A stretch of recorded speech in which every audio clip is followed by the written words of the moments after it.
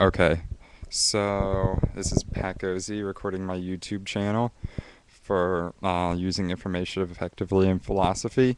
Sorry, my computer mic doesn't work that well, so I have to use this Rock Band microphone. So, our first article we read was on intelligence, and there are two different kinds, the fixed and malleable. And basically, all my channels I'm going to relate to music on all my posts because I love music. Like, it's all I do. It's pretty much I play guitar, like, in a band, trying to do that professionally. Like, here, over there, my amp, like, the light's kind of bright, my wall of guitars. So, yeah, that's basically all I do. So, I'm going to relate this to music as my first year of college and second year of college. I took guitar lessons.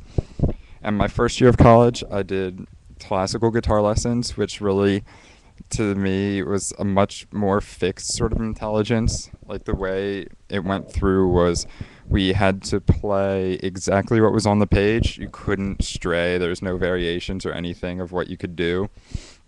So I would practice it, go through, get it as good as I thought it was. Like I thought get it to the point where I thought that's what the teacher would want from me.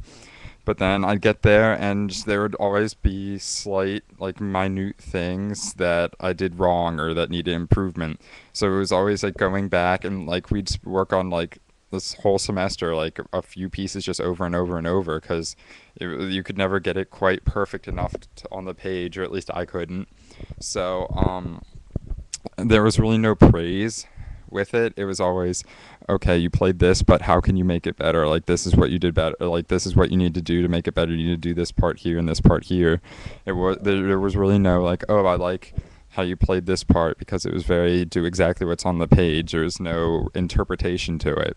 Whereas once I started to take jazz guitar lessons, it really was more malleable of an intelligence. It blossomed a lot more for me because you could look at a sheet of paper with all the chord changes and like the head and everything on it and just be like, okay, I can interpret this however I want. Like, he would give me a sheet of paper with the chords and I could look at it. I could play those chords and that would be perfectly fine. Or I could do some sort of like other interpretation where I could use like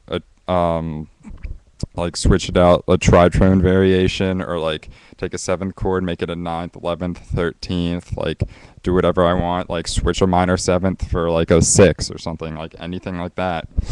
So you could substitute whatever you wanted for it. And the same went with scales and like what you would solo over. Like, okay, say for some simple example, say you're doing like playing something in like C blues. Well, you could play a C minor blues over it, switch it up, do a relative minor, A minor blues.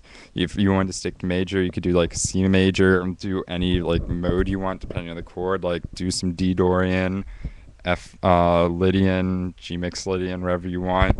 So that was a lot more malleable because my teacher would always tell me what he really liked about what I played. Like when we did a solo, he'd be like, yeah, like that part, that sounded really tasty. Like that was a line of his. He would say stuff sounded tasty. But it was just, I feel like I learned a lot more and grew a lot more from having the more malleable intelligence experience. Because it was just like, it wasn't like, I never felt like if I didn't get it perfect, I would never get it. It was like all very up to you. Like, you kind of went at your own pace. Like I learned a lot more from it because there was so much to that could encompass it. There were so many different variations you could do, different interpretations, just the way you thought the song should go. So I feel like that those really relate to the two types of intelligences. So that's it for this YouTube podcast channel thing, whatever. So, yeah, I'll see you guys later.